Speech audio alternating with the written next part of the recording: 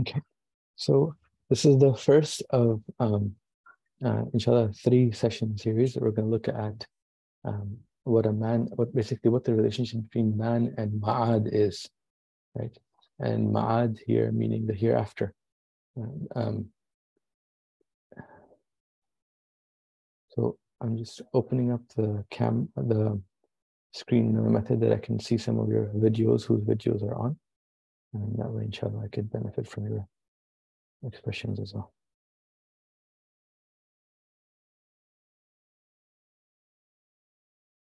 Okay, so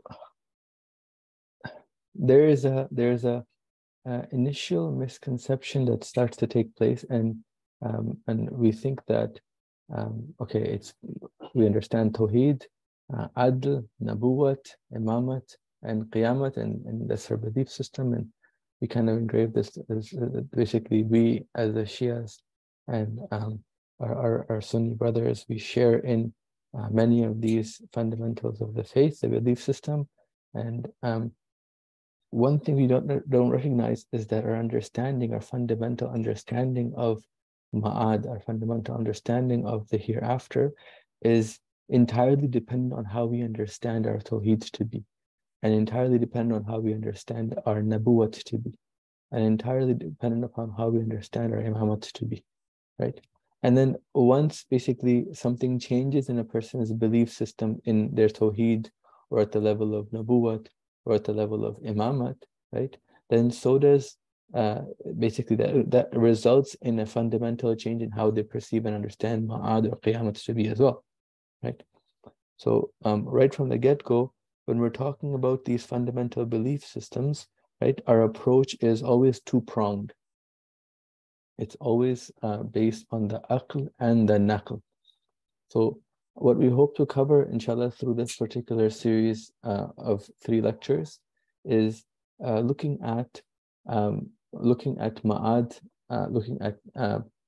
Ma'ad. So we'll cover basically a good introduction about what the soul of basically man is like, what the human body and the human spirit and soul is like, what the views are in terms of how we look at that based on our ahadith, and we go forward then and then see that what relationship does that have with our faculties that we have. Then we talk about concepts like what is a malakeh, what is an attribute that we can make and create within us, right? We're going to talk about something called the realms of existence and the difference between this world and then the barzakh and perhaps even qiyamah if we get to it. Okay, and we're going to talk about the relationship of this world and the hereafter, and so on and so forth. So basically, how the recording of the deeds is done in this dunya. What is the time of when a person is passing away, when there's a separation from this world and moving on to the hereafter? This time is called ihtidar, right? And what is it? What does it mean? How to look at it? How is it described in our ahadith? And how does it benefit or affect me? Like why is it knowing about it so important? Okay, does it have stages or not? Why is it so important to know and talk about this idea of angel of death and if I will see him or not, and so on and so forth, right? We hope to cover other things as well, such as barzakh, such as qiyamah, such as the sirat, and then accounting and so on and so forth. Inshallah, through the course of the 3 sessions, we hope to cover all 9 items. So in today's session, I'm hoping to reach up till ihtidar. So we're going to go through the introduction 1, 2, point number 3 there, and 4, and then inshallah up to ihtidar, if not covering portions of it as well. Let's see how far we end up getting. Okay, so see in various ways of studying how man is, right, both in the East and the West, right, people came up with different theories of how a man is. So in certain philosophies of the West, people came up with theories that basically a man might not have dual existence. Rather, he might not have a soul and a body, but rather might just be the body entirely and no aspect called the soul, right? Other people came and said, well, maybe it's just the mind, and then the mind and everything else, like the body and the soul interactions we have and so on and so forth, there are basically the creation of this mind, and then man is composed of just that. And there are other views that are there as well, and someone can study these different views in a more detailed manner in certain sciences like epistemology or insan shanasi and so on and so forth, right? The Islamic view of looking at what a human being is also had multiple opinions in it as well, right? Amongst the Islamic scholars, there was this idea that the human being is composed of, based on ahadith and the text of the Holy Quran, right? Is composed of a body, right? And then the human being uses his soul, right, which is his second component, to basically commit actions through this particular body, right? So then the soul ends up becoming like a driver, and the body is like that car which the driver is sitting in, and the driver, the soul, uses this particular body, this particular car now, to turn right and turn left and go straight and so on and so forth, right? But in this particular view, the soul and body were quite distinct. They weren't. I mean, the soul was the driver, and the body was the car, and a car is not a driver, and the driver is not a car. They're two different things, right? Existentially, they're different. Then recently meaning Mullah Sadra's time, so it's not as recent, but when Mullah Sadra came about, he's a philosopher, and he's an Islamic philosopher, right? He comes about and he gives an opinion based on, again, philosophy as well as the understanding of our hadith and understanding of the verses of the Holy Quran, and says that, well, so the human being, this analogy of a car and the driver. Okay, let's keep the analogy for a second. So we have somebody who we have our soul, and our soul is using the body to commit actions and so on and so forth. But it's not that there's no existential link between them, right? Rather, there actually is an existential link now between that soul and the body as well, right? So it's not that the body and the soul are entirely different things, and so on and so forth, but rather there is a small connection there. Now, our soul. So these were the two opinions that I wanted to share with you. One was the Sinavi opinion. The second one was the Sadrai opinion. You could write those terms down if you want, but the terms aren't important. The content and the concepts are. Right? So in the one opinion, basically, the car driver and the car were two entities distinct, not having a relationship with each other. And the second opinion, now that car driver and the car did have a relationship too. But both opinions held true to this idea that the human being was composed of a soul and a body. Okay? Now, this soul now has certain faculties to it. So by experience, we know some of these faculties. We know the faculty of intellect. So through experiential knowledge, we have this understanding that we experience that we have this faculty called the intellect. We have this faculty called desire, right? And then we have this faculty called anger, right? So there exists also a fourth faculty, which is the imaginative faculty. We won't get into that so much. But we experientially see that we have this faculty of desire and we have this faculty of anger, right? So desire here, not just meaning that, like desire meaning just like a general term for wanting things. So if I want pizza, desire to eat pizza, right? So this is called shahwa in the text and in Arabic, but I'll translate it as desire here for now, right? And anger would be ghadab, but I've put it as anger here for now, right? So this body, basically the soul is using this particular body and making all these actions, right? It's committing all these actions, but these actions also kind of go back and affect the soul as well then. So for example, if I take my soul, basically once I use my soul to go and binge eat basically pizza and not exercise and keep myself away from the gym and so on and so forth, right? I use that body to do all this. So my soul is making the decision, which is that I'm not gonna let this body exercise and lift weights and go to the gym and so on and so forth, right? and I end up not doing that, so my body doesn't move that much, and I'm just basically a couch potato. Let's say I do that, and then this body starts to get some effect in it. It starts to get fatter and becomes very unhealthy and so on and so forth. But at the same time, this action of mine that this body performed has a relationship and has an effect on the soul as well. So this idea of becoming more lazy, giving into my anger more, being prone to commit anger more. Now there could be certain changes in the physical body itself that might lead to that, but ultimately the soul also gets affected, right?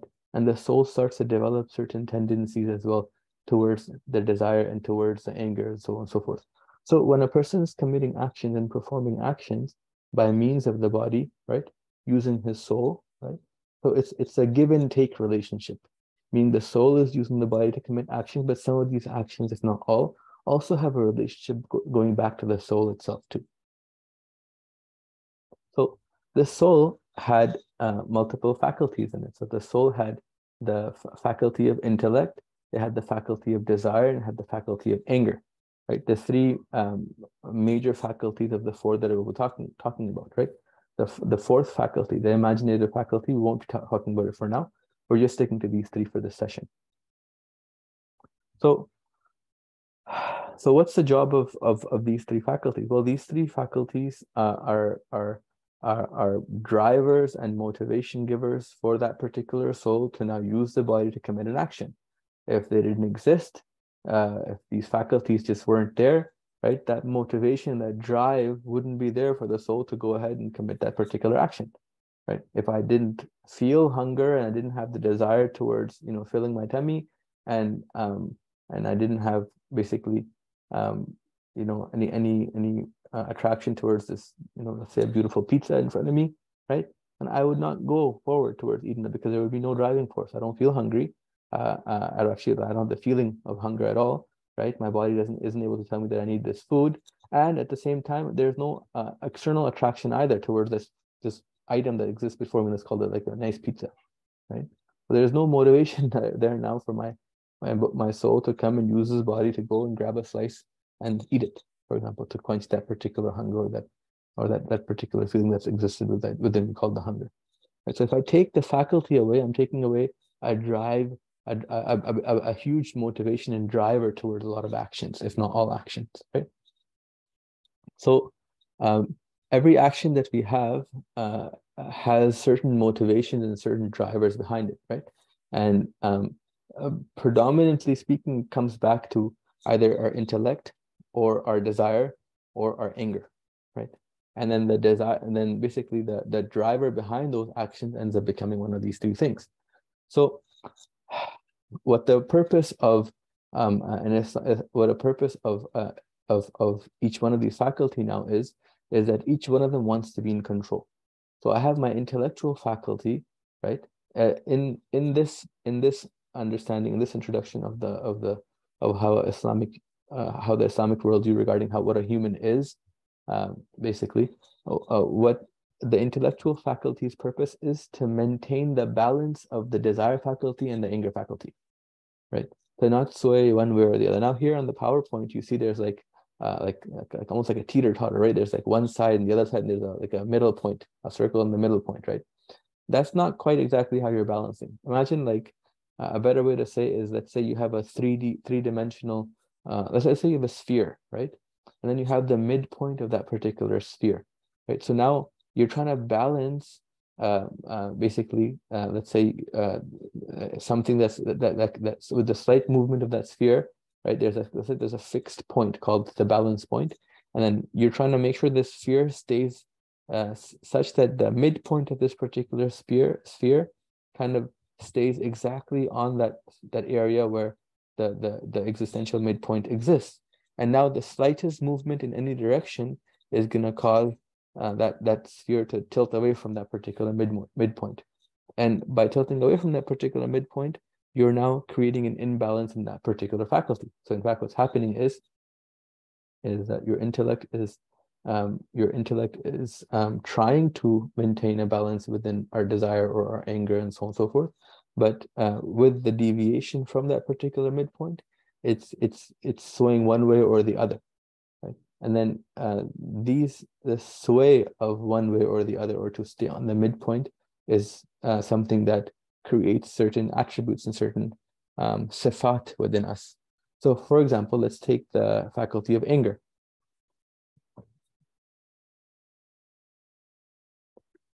Let's take the faculty of anger. If I sway one way, right? If I sway one way, or if I sway the other way, right? I'm in fact creating within me, either I'm becoming very, very aggressive and very anger prone and you know, a violent human being, right? Or on the other way, I'm being somebody who is basically spineless. Like the greatest dhulm in the world could be going on, and this person just doesn't want to, you know, doesn't have any emotions towards that, right? So in either way, you're not leading that balanced approach towards this particular faculty. It's not doing its purpose that it was supposed to do, right? Then your intellect comes in and tries to make sure that this sway doesn't happen, and it balances this particular faculty, that when you're going through your 24 hours, right, the various things that happen, you act appropriately. So let's say somebody looks at you or says something rude to you, and something upsetting to you. You know, you neither turn the other cheek and say, please, you know, abuse me more, nor do you know, do something extreme and start, you know, picking a fight with them and so on and so forth, where it's not appropriate to pick a fight. So intellect basically comes and tries to maintain that balance between anger from the two sides. Now, the two sides shown here, but I said a better analogy would be like that sphere analogy, where there's multiple dimensions to consider. It's not always a linear thing, right? Within our relationships, within our 24 hours, we know that things are seldom very linear. There's often multiple dimensions to a particular scenario, right? And I have to consider all those dimensions as well when I'm actually going and trying to make sure that my response is a balanced response, right? Just like how in every scenario, there's different dimensions to consider, different layers to kind of consider when I'm making a decision of how I should react or act in a particular scenario. Well, that's my intellect doing that, right? That's my intellect trying to find that balance point within the different realms and layers and so on and so forth that exist there. Why is this talk so important, and why is it so important to talk about this particular issue? Well, first and foremost, it's important that our intellect balances these faculties, because this is how we're shaping ourselves. At the end of the day, I remember we talked about this idea that we are that a human is composed of both a soul and a body, right? And then the soul is used to make to basically, it's like the driver, and then the car exists, and the car is, you know, used to drive straight, right, left, and so on and so forth, right? Well, the driving of this particular car is shaping how that driver ends up becoming. If this car runs into a tree, the driver isn't going to survive, right? It's gonna have a lot of damage and problems and so on and so forth, right? So what this body ends up doing, the actions this body ends up doing and committing, right, has significant impact on this particular driver, this particular soul. So to answer the question of why this is important, well, this is important because we want to make sure that when we're going through our 24 hours, we are progressing in a manner in which our soul, the thing which is extremely important to us, right? Because this is a thing that lives on, that has eternity associated with it. It's eternal, right?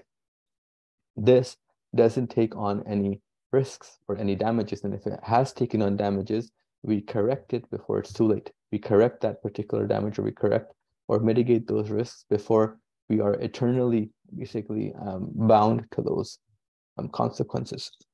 Excuse me. And the second, why is it so important, which is why is this talk it's so important on the first session, this particular, introduction, is because when we're talking about ma'ad, and we're talking about the hereafter, right? It's the hereafter of the human being, right? So it's extremely important to understand that the hereafter of the human being, you first have to understand what a human being is. So once we understand how we are and what the Islamic worldview regarding how a human being should be is, right, then only can we now take that information, go forward, and see, like, how does these these things that exist in the Islamic worldview of a human being, right? How do they kind of fit in with this understanding of the belief system that Islam has towards Ma'ad? Are you going to kind of map those two together appropriately? So we talked about faculties. We talked about this idea of, by free will controlling these desires, like making sure that it's balanced, not doesn't go to one animalistic side or the other, right? Making sure our anger is balanced, not doesn't go to one side or the other in situations within the 24 hours. So now this particular concept, how does it link with, well, what Ma'ad is, right? So this understanding of how a human is in the Islamic worldview is important to basically have as an introduction before we get into the other portions of Ma'ad. Okay. So by controlling our desire and by controlling our anger and making them kind of balance at that midpoint, at the center point, right? We are then creating, as I said, certain traits about us, right? Some traits might be positive traits if the balance is maintained, right? And if you're at that midpoint, right? So, for example, if you maintain the balance in your anger faculty, then you create the trait of bravery within you, right? And then sometimes if you are in an imbalance in the trait of anger, for example, if your faculty of anger, you have an imbalancement there. If it's to one extreme, you become somebody who is violent, and so somebody who is like aggressive. You have an aggressive trait to you, right? And then, as I said, if you have the imbalance in the other direction, right, and you have not enough usage of this particular faculty, then you could be somebody who is basically a coward. So we don't, or somebody who is basically, has other issues in terms of brave, like someone who's not brave, right? So let's go forward. So this concept we had of like maintaining that balance between anger and between the faculty of anger to prevent it from going one way or the other and kind of keeping at the midpoint, right? The persistent maintenance of our faculty in that position slowly starts to create an attribute about itself. So it's like our soul learns. You know how our body has muscle memory. So when you go work out, and if you work out at lower weights in a gym per se, let's say, and you maintain good form, right? You kind of build that form into your body. You know exactly, like you kind of build that particular form into the muscle group that you're trying to work with, right? You create muscle memory regarding that particular action, and you kind of feel, and you know exactly what angle it should be at, and you kind of feel that, right? You know, how particular movement should be. Okay, our soul has a similar trait, right? So if you take an attribute like, let's say, bravery, and you're able to maintain that faculty within your 24 hours for a duration of time, right? If you persist in maintenance of that particular sifat, that particular attribute for your nafs, right, for your soul, for the sake of this course, that we'll be talking with about the same thing, right? Then all of a sudden, you're creating within you something called a malakeh, right? You're creating within you something that is basically an existential trait. So it's something that is extreme. It's something that slowly starts to. So that PowerPoint paint tool brush, that if you hold it down, it kind of like darkens and darkens and darkens and darkens and so on and so forth. Not a PowerPoint, a Microsoft Paint or a normal paint software. There's like a spray tool brush that you use, right? And basically you hold it down and sprays a little bit. And if you keep holding it down, it gets darker and darker and darker and darker. Well, as you're trying to maintain a balance in your faculty of anger, or faculty of desire, by means of your intellect in an aware manner, right? You're creating now within you this attribute. You're creating now within you this malakeh, right? And then this malakeh existentially becomes part of your soul, right? Existentially, you become a brave person, right? So you display bravery, you display bravery, you display bravery, and slowly, slowly, slowly, you start to become a brave person, right? And then this malakeh comes and becomes part of you, is who you are. And this is what we want. We want you, so if you want good traits to become part of you. The same can happen for negative traits as well. So if you display cowardice, you display cowardice, you display cowardice, and you slowly start to become a coward, right? And then basically you display irrational behavior, and slowly become an irrational person, right? So those few instances of action that you start to commit, they start to take form in your existence, in your soul. Basically, your soul starts to take those on. So they cast a shadow that written here on your soul, right? Then your soul starts to mold in a particular manner by means of this particular malakah, this particular attribute that it started to gain now slowly, right? And again, I wanted to point out this progression and this gradation in this particular formation of this malakah. This is important.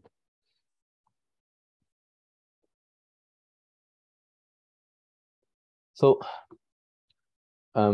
we have something in the Islamic paradigm called taqwa. Taqwa is the fear of Allah subhanahu wa ta'ala, and to hold on to Allah in my 24 hours. So not selling Allah short, meaning that I am not going to sell Allah short, so I'm not going to give in to some sort of a sin or some sort of a personal desire, and I'm not going to sell my religion and sell my God and gain this particular desire that I was after. So not selling Allah short, right? This is a good explanation of what taqwa is, let's say, right?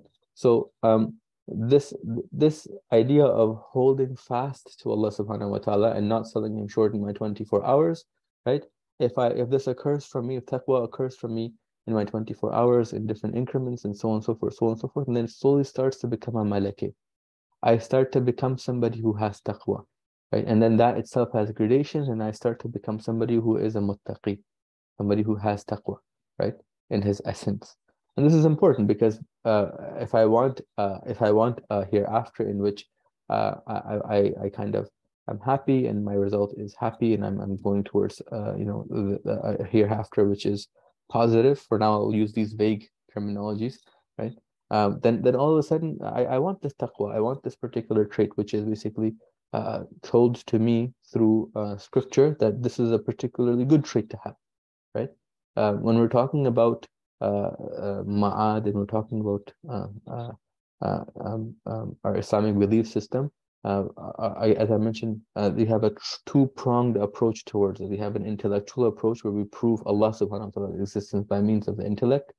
We prove the need of messengers by the means of intellect, right? And then we prove the need of there to be a hereafter by means of intellect. And aside from the proof of the existence of these things, the actualization so the proof of God exists, and this God being Allah, right? You come to this an intellectual realization, like the proofs of God that exist, and they talk about Tawheed and levels of Tawheed and so on and so forth, and you understand intellectually Allah exists. And this talk about, well, if God exists, then he has to have sent for us a believer or a guide. And then intellectually you start to prove this as well in Nubuwah. So in studies regarding Nubuwah, you prove this and you explain this and you understand this, right? And this Nabi, right, is basically the Holy Prophet himself, or Hazrat Isa or Hazrat Musa and so on and so forth, right? This requires now not an intellectual proof. This requires a textual proof, right? So you come up with a textual proof about basically like now why is the Holy Prophet a prophet? Well, there's two methods of that. One is that, let's say, previous prophets might have proven to us or told to us that that previously proven prophets might have come and told us now that this particular prophet is the Nabi, as a prophet, and then we take that and we say, okay, this is one reason why this kind of justifies that this particular person who claims to be a prophet is a prophet. Or perhaps this prophet might bring with them certain miracles, which basically we can't find other places, and with these miracles, he also has this claim that I am a prophet, right? And then we see nothing has happened. This person in particular makes this particular claim as well as performs these miracles, and that might serve as a task, right? Of accepting this person to be a prophet. Going forward, and then now going into basically the other aspects of our belief system, like Ma'ad and Qiyamat and so on and so forth, this now no longer has only an intellectual pathway. Yes, you can prove the actuality of that Ma'ad must exist through intellect, and we'll get into three particular explanations today, inshallah, right? But a lot of the explanations of how Ma'ad is and and basically how it will take place and how to prepare for it and so on and so forth, they come through textual proofs, and they come through textual advices from both the Holy Quran and the Hadiths. So there's a two-pronged approach in terms of understanding Ma'ad, whereas you can and you can go towards it after understanding, believing in Tawheed, believing in Nabuwah, right?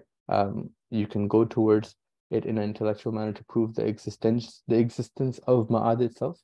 And then in terms of proving the nitty-gritty details of what happens in Ma'ad, you require basically text, you require scripture.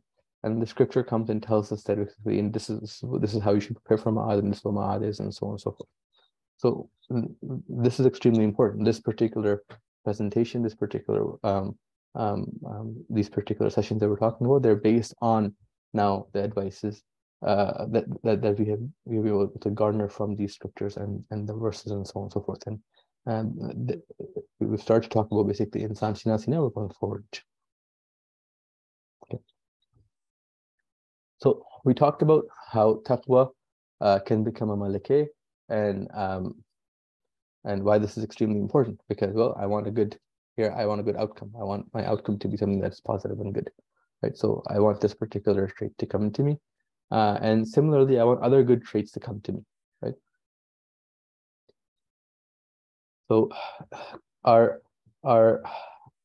when I'm trying to shape myself, as I said, my soul is using this body to perform actions and commit actions and so on and so forth. And by means of this performance, then all of a sudden, slowly, I am now creating myself. I'm becoming a muttaqi. I'm creating. I'm shaping myself, if I will, right? So basically, when I understand that the actions that I'm committing, attentively perform an action and say that this action is like halal, it is based on the Sharia with intent and intention, that if I go and commit and perform an action, right, then by doing that, by performing the action with awareness and intent, right, if I'm following the path of Allah subhanahu wa ta'ala, if I'm following what Allah has told me about that particular action, right, then I'm creating within me a positive change. But as long as that iman is there with the action too. So let me explain this in a better manner. I think I'm not explaining it properly. Let's say I have kids. I'm sitting in my living room. I have my kids and my wife with me, and I'm a loving father, so I love my kids. I want to play with them and so on and so forth. So let's say I start playing with my daughter, right? And she brings her cars, and she brings her toys, and I come and I play with her. Okay, so I'm if I'm intently aware that I'm doing an action that is loved by Allah, and then in that action, this awareness of the pleasure of Allah is there as well, then that action starts to shape me in this manner where I'm attentive towards Allah. I'm living in Allah-centric. I'm leading in Allah-centric action in that moment, right? In that moment, not only am I just following my faculty of desire, which is basically to spend time with kids, right? My child, making sure that I'm happy, because my daughter, playing with her, that makes me feel happy, right? So this faculty of desire kicks in, and my intellect says, hey, wait a second, this is a great opportunity here. Right? You're playing with your daughter, right? Do you also understand that this particular love that you have towards your daughter and this daughter itself, both of them are blessings from Allah subhanahu wa ta'ala. And in fact, He wants you to spend time with her too. And this is a great time to spend with her. You're spending this time with your child, and you're playing, and you're trying to teach them something, or you're trying to just have a good time with them and make sure that they're happy, and you can see them smiling and so on and so forth. Well, if this is within the paradigm of an Islamic action, you are doing this with the intent of obeying Allah subhanahu wa ta'ala, and all of a sudden you're shaping yourself too in a positive manner, right? With an attentive and intentful action, right? Now my soul is being changed and it's being shaped. Another person, let's say Bob, somebody who is not leading, let's say Bob doesn't have this particular belief in Allah at all, and he doesn't have Iman entirely, right? So basically, Bob, he has a child too, and he plays with his child, right? And in the appearance of the actions, both are actions. Both are like, we're both doing the same thing. Like, let's say we both have the same crayons. We're drawing almost the same picture too, apparently. Let's say we're both drawing horses, little horses, right? So so Bob and me, there's a significant difference in the action, in the batin of it, in the existential reality of that particular action. The appearance of that particular action might be the same. I'm drawing a horse with my daughter, and Bob is drawing a horse with his daughter, right? But because the driving force behind spending that time, and then the intent behind spending that time with that particular child is very self-based. Bob is living a self-centric life. So he's doing this because it makes him feel happy and it makes him feel nice that he's spending time with his daughter, right?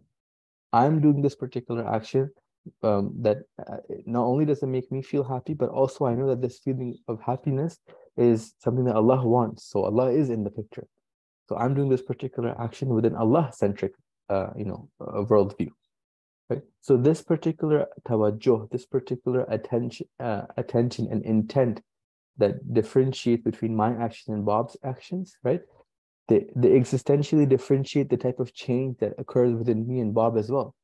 So when I'm doing an action with intent of trying to obey Allah subhanahu wa ta'ala and being attentive towards this idea that Allah has given me this blessing, right, which is this child, and giving me this blessing, which is this love that I have towards this child, right? And this blessing, which is this opportunity of now being able to spend time with this child and enjoy this evening with this child, right? Then by me recognizing these blessings of Allah subhanahu wa ta'ala and intently using those to play with the child, in the appearance, I'm doing the same thing. I'm drawing that particular horse or whatever the case may be, right?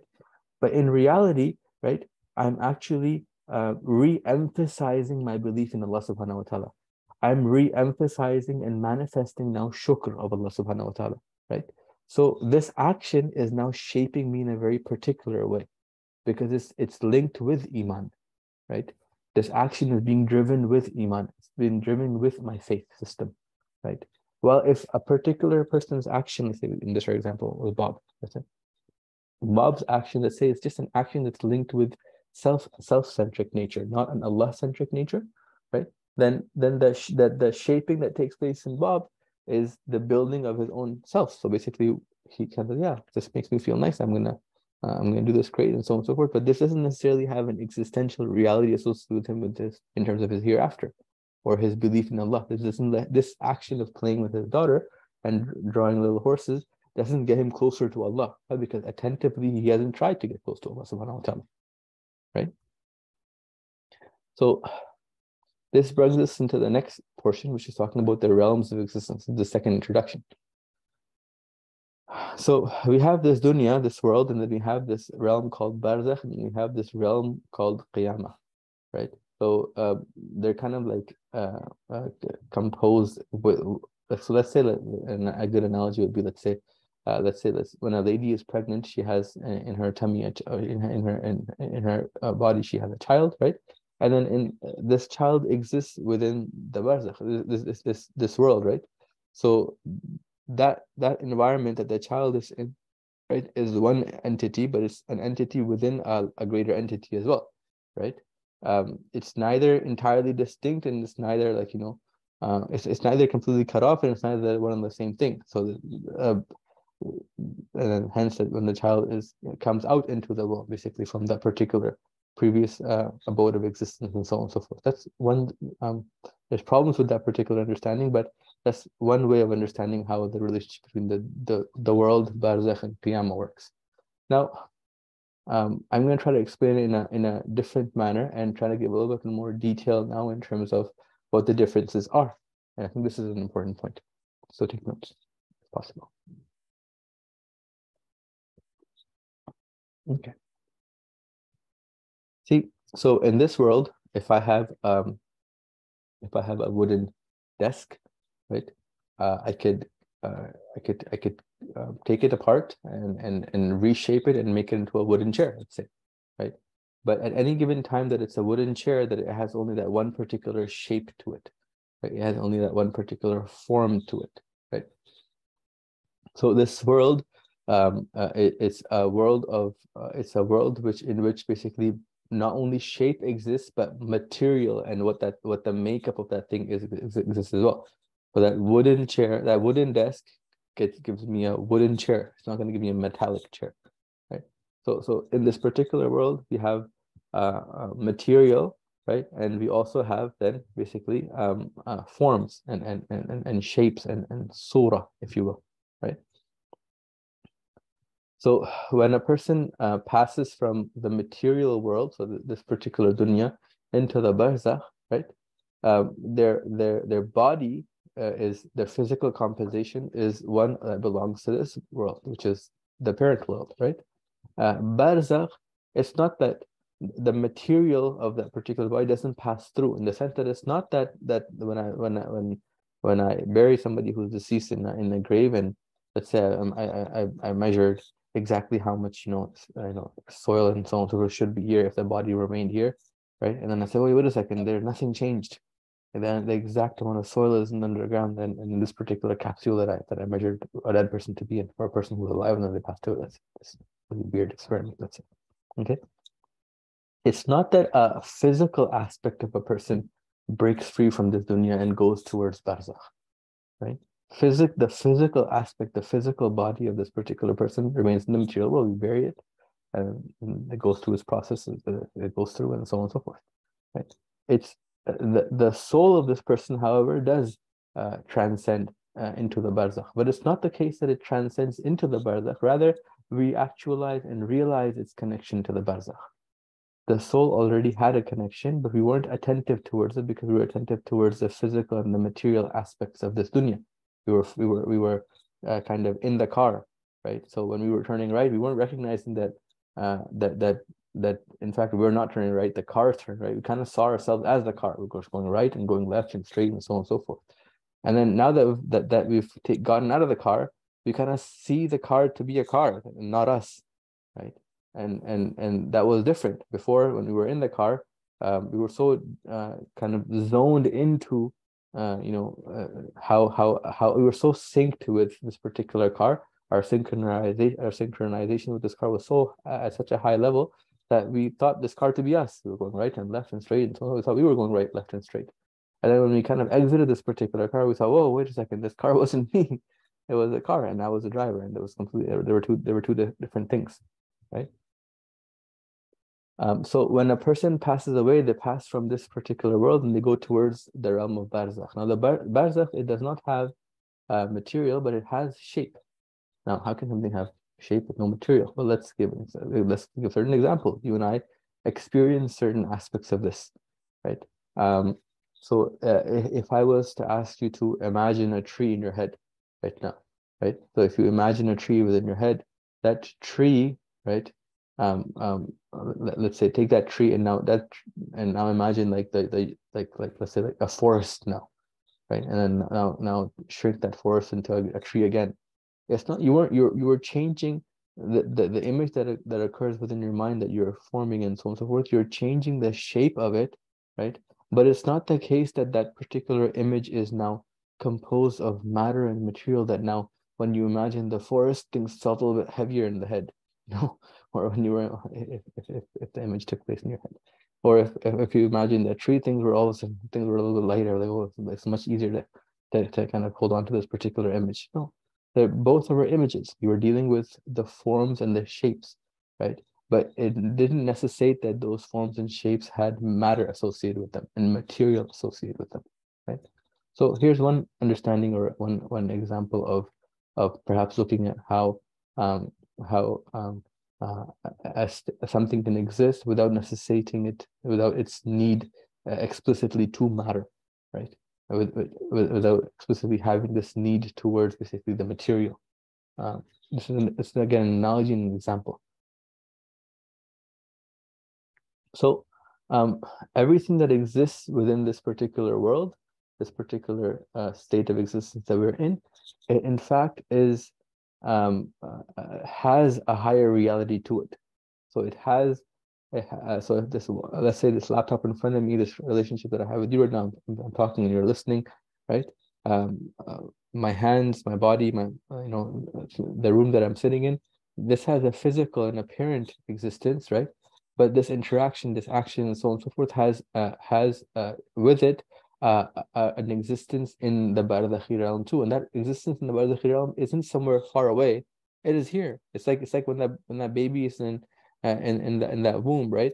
and it's also within the mom is sitting in a room, so you kind of said the baby's in the room too. It's not that the baby in the womb existed one place and the room existed in a different place, and so on and so forth. No, you're like, no, the baby is in this room as well, right? But at the moment, the baby doesn't understand that he's in the room. The baby is kind of preoccupied with the practicing his breathing movements and all that stuff in that womb, right? But so similarly, we're in this particular world, we're in this particular material existence, right? But we don't recognize it. However, we are in fact within our barzakhi form as well. We are living the barzakh. We're here in the barzakh itself too, right? Once the material link between this dunya and the barzakh separates and goes away, then we kind of become more attentive toward the other reality, which was the barzakhi reality, right?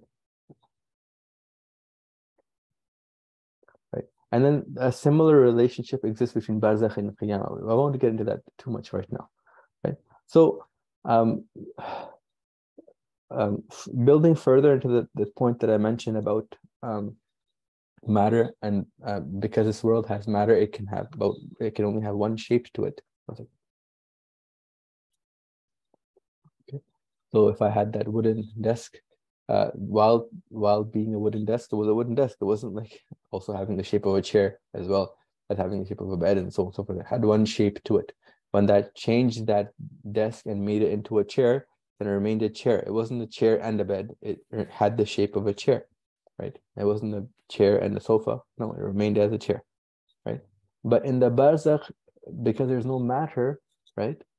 Then the capacity to have multiple shapes comes in basically. So in this dunya, this is what Sayyid Kamil's face looks like, right?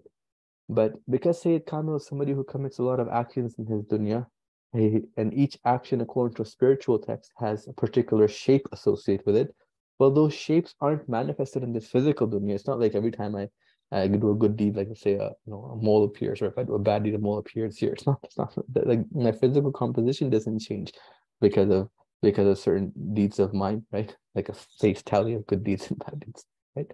But rather in the barzakh, that's not the case. In the barzakh, in fact, every action I commit has its shape, and that shape is maintained, right? So in the physical dunya, the action doesn't manifest itself.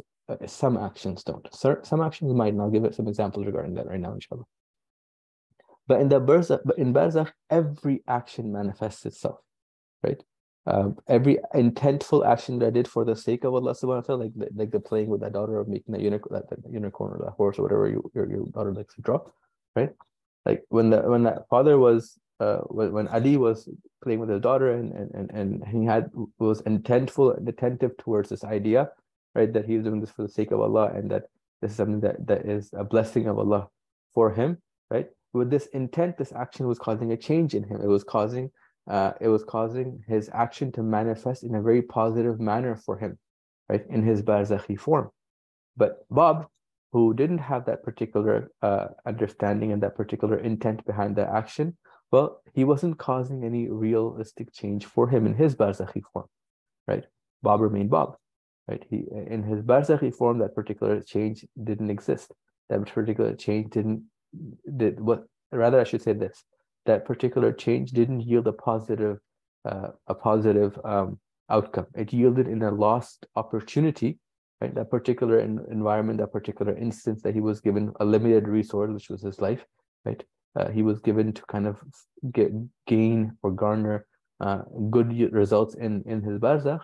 That opportunity was lost. That time was spent away from an intentful action, getting him closer to Allah subhanahu wa ta'ala, right? So that's a lost opportunity for him. And their parents both are playing with their kids and raising kids and so on and so forth, right? But they're in their batin, in their existential batin, right? They're two very distinct and different things that are taking place.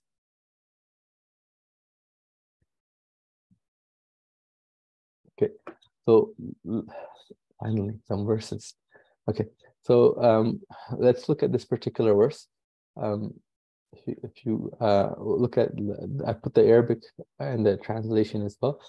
Translation is not exact, so I'll help you guys with the translation too. With certain words, I'll explain them in a better manner than how this particular translation explains it. It's not the best translation. But that's the thing, it's very difficult to translate Arabic to English explicitly because a lot of extra meaning that are there within that particular word in Arabic get kind of aren't carried through in English or other languages, unfortunately. Okay. Bismillah ar-Rahman ar-Rahim. Man kana yuridu harth al-akhirah.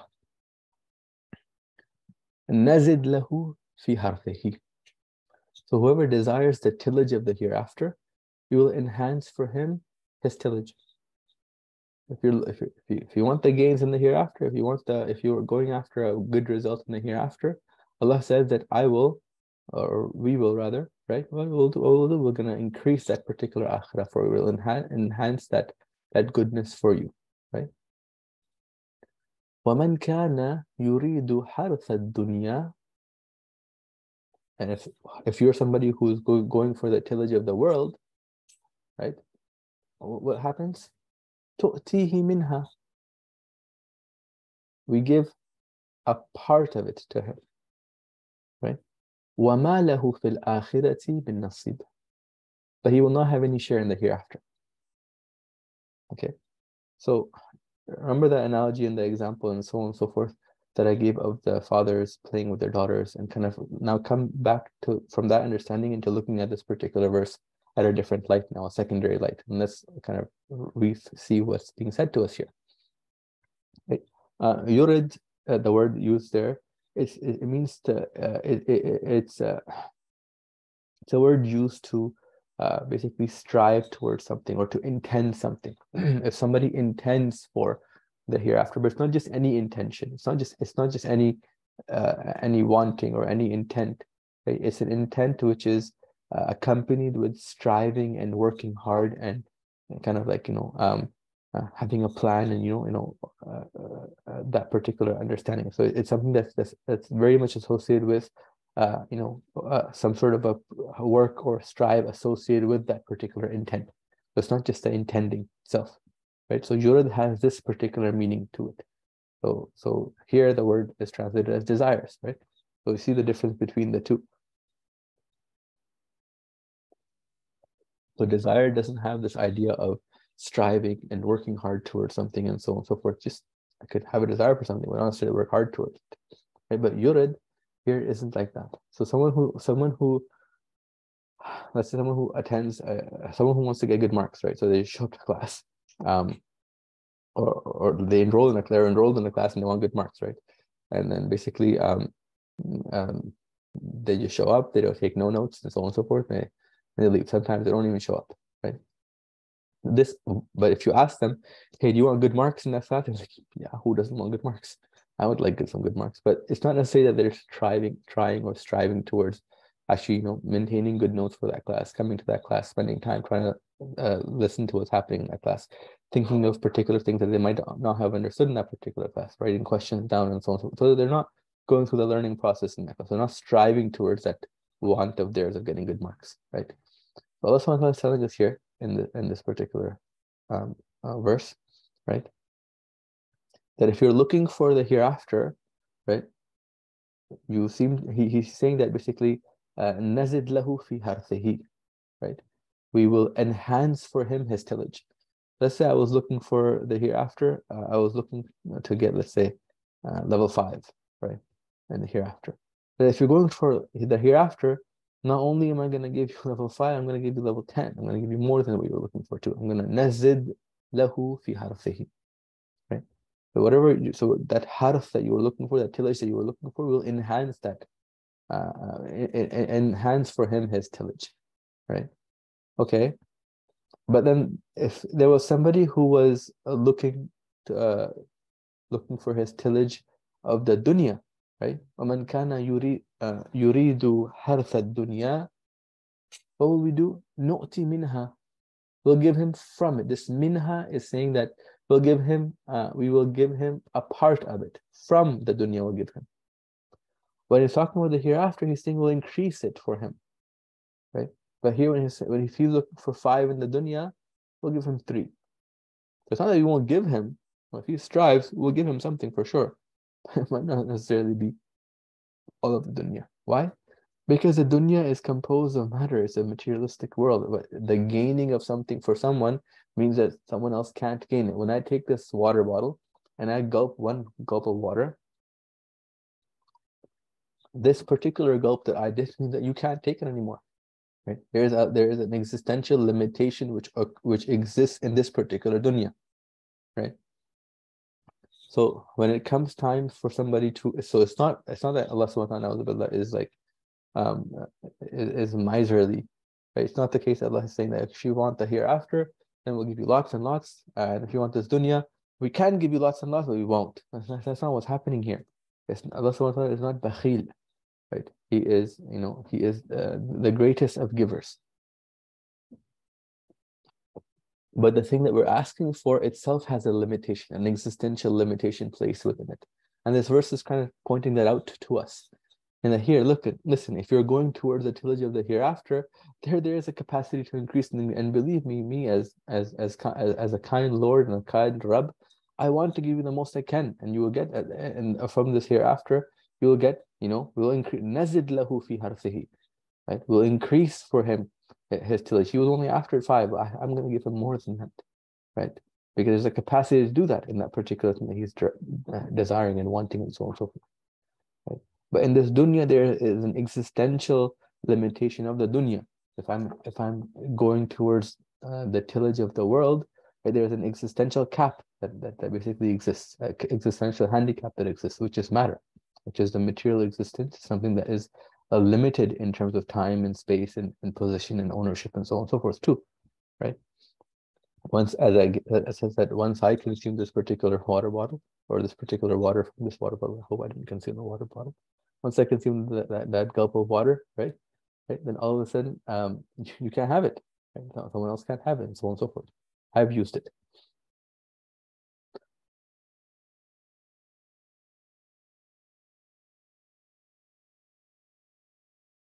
Okay, so having this understanding, we have to know that we are created in this dunya. We are given our 24 hours. We're given our life to lead, right? In the Islamic worldview, a person comes and is supposed to use this life with intentful actions, try to shape himself, right? Try to bring himself closer to Allah subhanahu wa ta'ala, right? And if he has this intent towards the akhirah, if he has this yuridu harth al-akhirah, so when does this intent take place? Intent take place in his dunya, right? In his 24 hours. So when he's committing that particular action, if he is intentful of the hereafter, if he's trying to gain the hereafter by means of the specific action that he's committing, right? Then the effect that particular action is to have on his soul, then that will be increased. Allah will add to that. He'll benefit that to a person. That thing is like getting like a booster. They go to the gym, working out once, but the result is like the result of 4 workouts, like a booster basically. Without the pain, you get the gains, right? So it's like, let's say that if you're going after the hereafter, right? If you're going after the tillage of the hereafter, so with intent you're performing your actions, right? Then all of a sudden, I'll boost it for you. Nazid lahu fil akhirah. Nazid lahu fi harthihi. Sorry. But if you're somebody who doesn't have the intention and the intentiveness towards the actions and their linkage to the hereafter, right? If you don't have that, then what do I do? What's going to happen? Well, there's an existential limitation in the dunya, right? Your actions ended when you performed them in the dunya. So when you were trying to please yourself and please that daughter and draw those unicorns or those horses and so on and so forth, right? When that action took place, it had a start, it had an end, and once the action ended, it might have created a little bit of emotional attachment between you and your daughter, but that's about it. When you passed away, when my daughter passes away, 100 years later, 200 years later, so on and so forth, that didn't create an existential shadow on your soul. You didn't existentially develop from that and got closer to Allah subhanahu wa ta'ala. Because that particular action that was committed in the dunya was limited to the dunya. It was a dunyavi action. It was an action that remains within the dunya, the effects of it. Right? It wasn't something that allowed this person to now elevate and get closer to Allah because it didn't have the intent towards that. Right? The shape, the internal shape that we were going towards was driven by that iman, right? In that particular, remember those three blocks that were on one of the slides? So that shape, that third block here, that shape that was being changed, my soul that was being existentially changed, right, was dependent upon iman being there. When iman was there along with my actions, then it was causing positive change in my body, in my soul, right?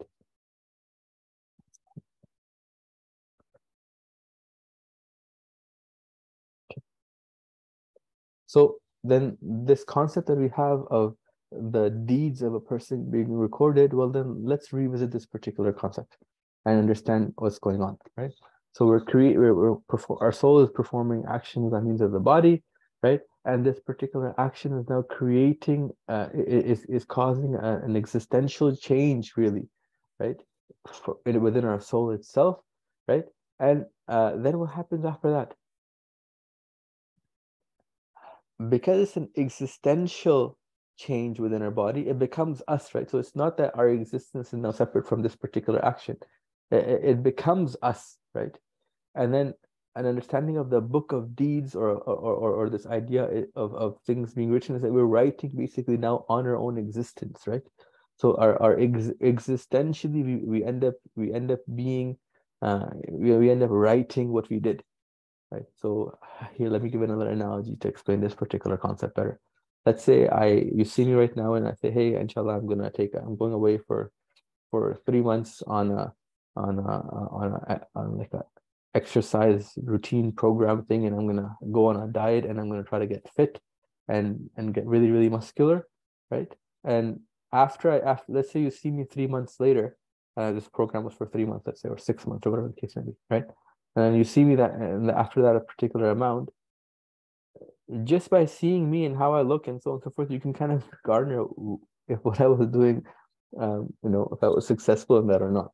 Kind of written on the book of my existence, right? What I did in those particular 6 months. If you see me that I have actually, instead of losing me, I gained weight, you should probably be asking, hey, you going on a diet? What did you do? Right? Did you go on a seafood diet? You basically ate everything you saw. What happened?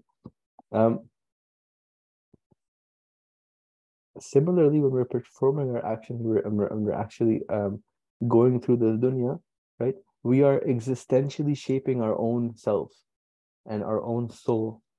So if my action was an intentful action, had this idea that I want to get closer to Allah subhanahu wa ta'ala by means of this particular action, right? If I had this tawajjuh, this intent and this understanding and this attention toward while I was performing the action, my niyyah was there, right, to get closer to Allah subhanahu wa ta'ala, then all of a sudden, then my soul is existentially taking shape. It's existentially, benefiting from that particular action. Right?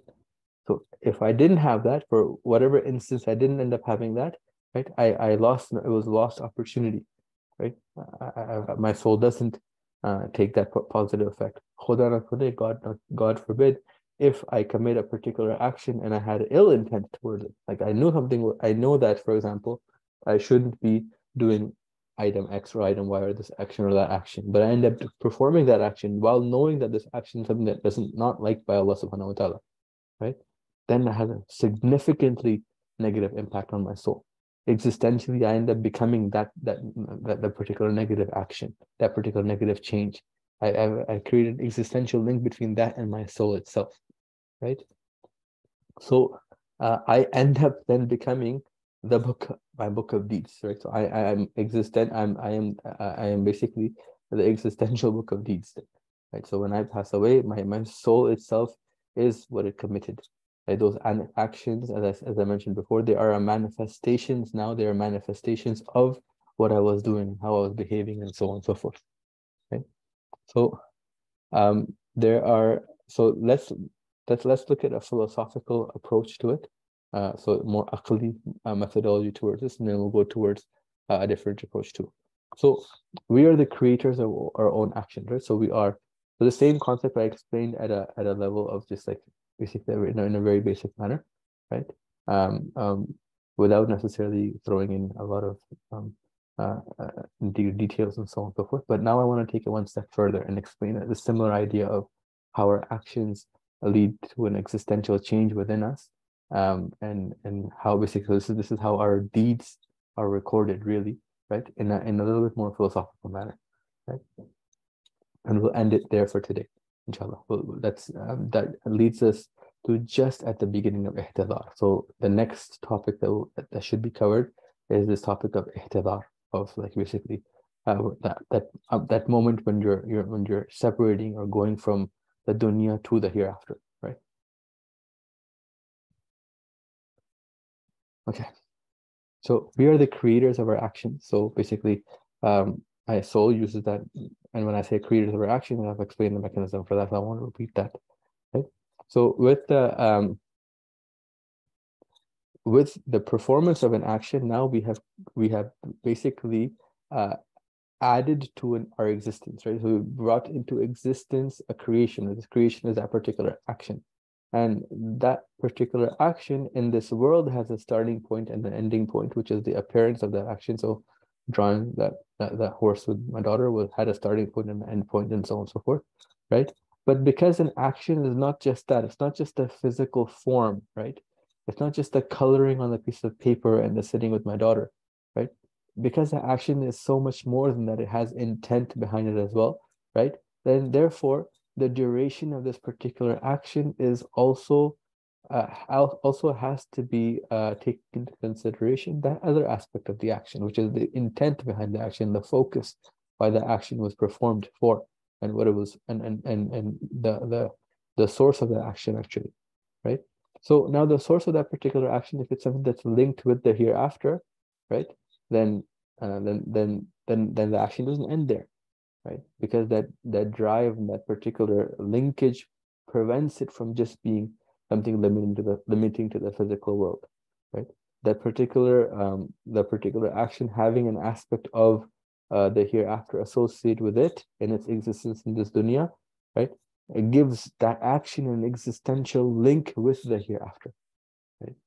So now that action has an existential link with the hereafter, and that allows for the action now to transcend not just its physical appearance, its physical manifestation, right? It allows that action to transcend that and be something that actually causes now an existential change in something much greater than the physical world. It causes a change on my soul, which is an eternal soul, right? So the limited and the constraint and the apparent action performed in this dunya in the 24 hours, right? Now existentially changes the soul, because it has this relationship of illa and ma'lul. It has this relationship of cause and effect between it and the soul. So the body, the soul, and the action itself that's produced from the body and the soul, right? And then this particular action being performed, having that linkage about the hereafter, causes that change. Okay. So we've brought into being a creation, basically onto our own existence. So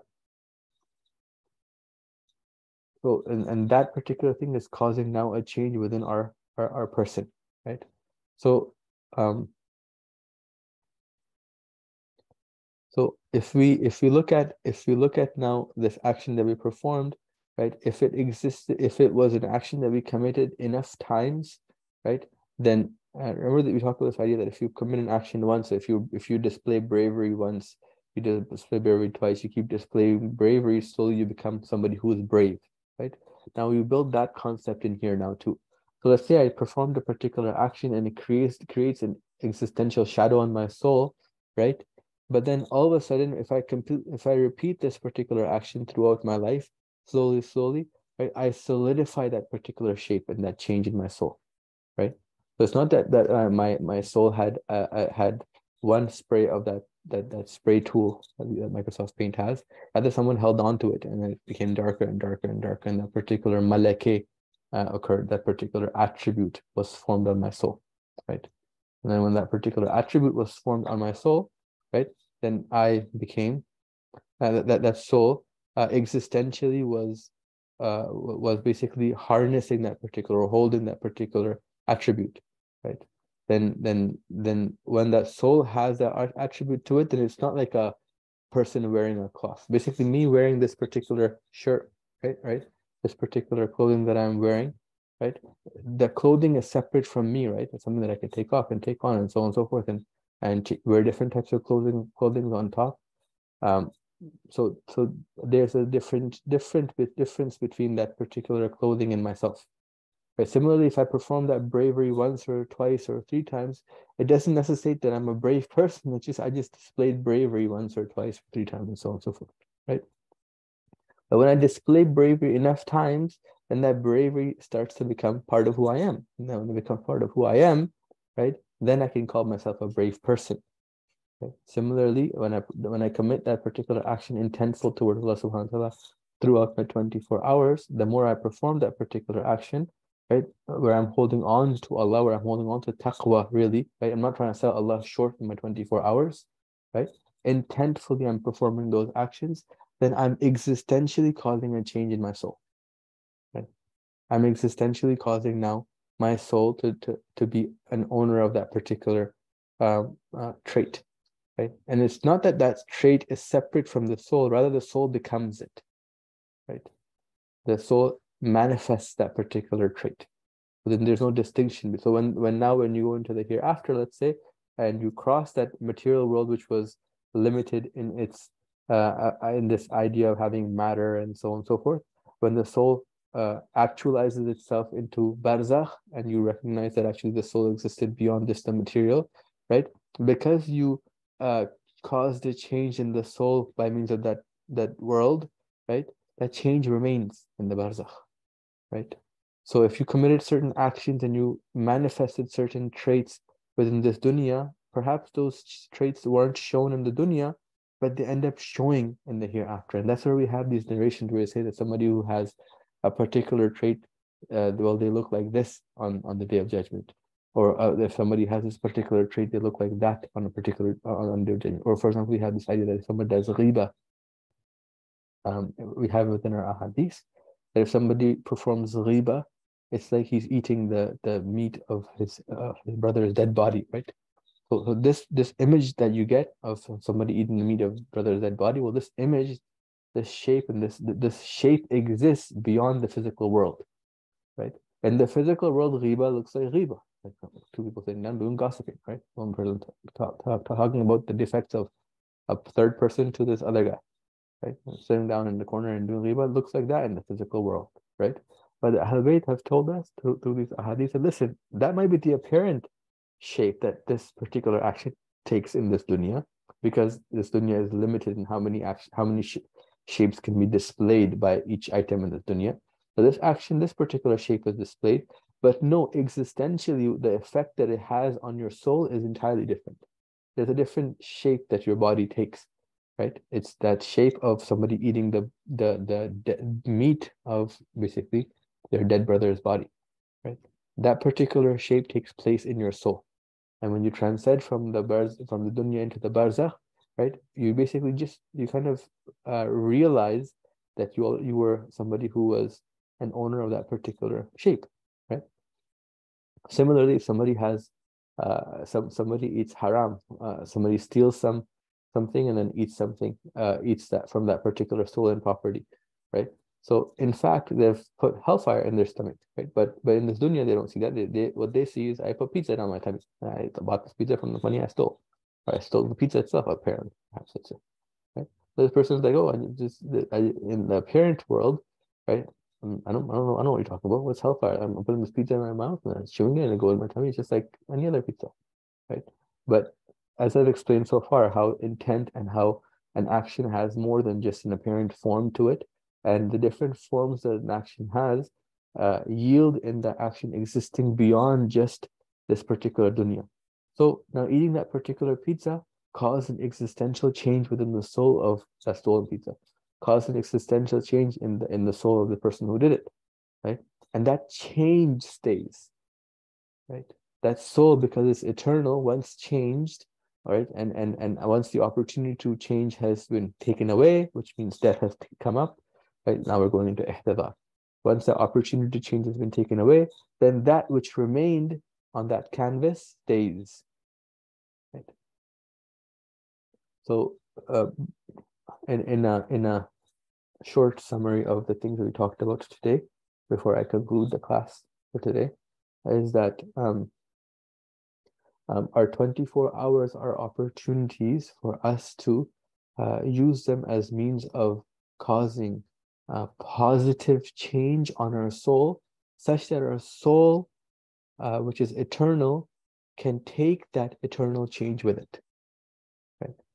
We want the occurrence of these positive actions, intentful actions towards Allah subhanahu wa ta'ala to occur so frequently within this particular life that we've been giving, within the 24 hours that we have, right? Such that these actions existentially create a change within our soul, that change isn't a one-off change. It's not like a display of bravery, right?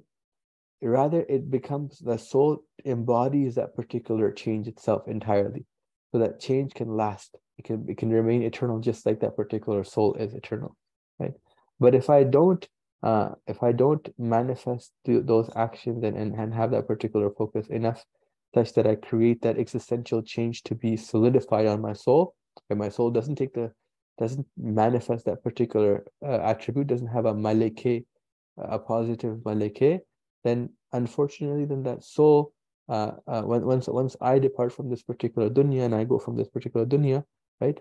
Well, I didn't create an eternal change in this particular soul, right? And then I can't benefit from that particular eternal change. So not having that intent and not having that attention towards my actions is something that yielded in perhaps some change, but to gain that eternal change from this particular soul, I have to make sure that particular change is something that's like, as I said in the example of bravery, it's not just a display of bravery, rather, I became a brave person, right? And acquiring that particular trait now allows this eternal soul to have now an eternal trait with it too, right? We'll leave off the session here for today. I pray that for Allah subhanahu wa ta'ala, this is an opportunity for us to learn about both what a human is in the worldview of in the Islamic worldview, as well as how we should look at our actions and our faculties that we have, and how they particularly link with our soul. And now looking at this idea of in Ma'ad we have certain aspects that deal with the dunya, right? So the action of how our deeds are being recorded, right? So now we have a better understanding of what that means. That when we say deeds are being recorded, it's not like there's papers and papers and someone is typing and so on and so forth, gigabytes and gigabytes of data is being stored somewhere. Rather, we are the existential canvas of our deeds, right? And if I binge eat, let's say if I eat pizza and I don't work out one day, and that's one action. If I don't do it a second day, it's one action, and so on and so forth. But if I don't do it enough, then I can kind of see that a person starts to become overweight and obese and so on and so forth. If a person goes to the gym one day, they don't, if they shouldn't expect to go in front of the mirror and be like, oh yeah, now I've become fit. No, it's the continuation and the persistence in that particular action, right? That causes the change. Now, for metaphysical action, metaphysical change in the soul, right? The apparent of the action is not only required, but rather more than that. The intent is as important as well, right? So now the tawajjuh, the intention behind performing those actions, that I'm doing this for the sake of Allah, and it's a blessing rather that to have this opportunity to perform this particular action, and I'm leading this 24 hours of my, I'm leading this 24 hours of mine in an Allah-centric manner, right? That allows my soul to existentially change slowly, right?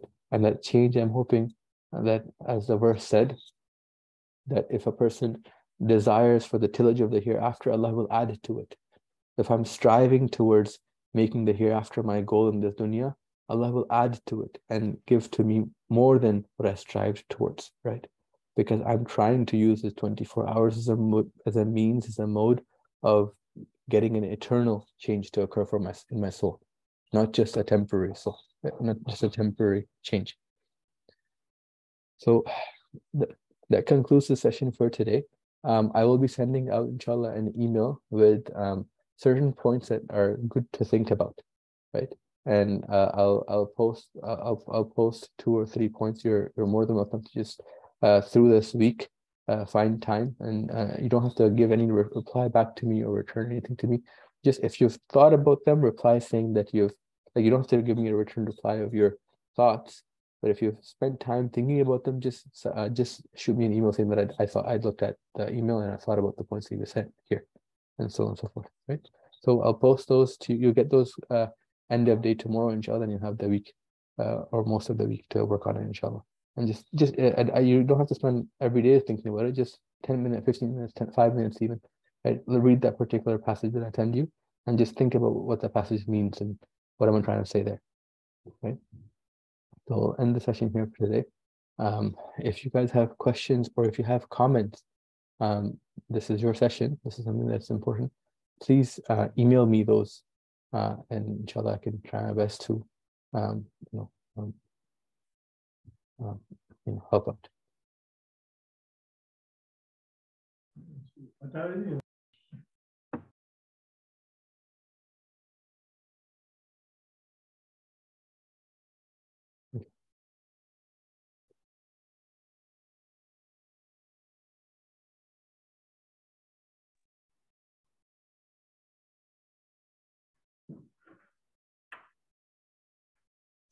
Assalamu alaikum.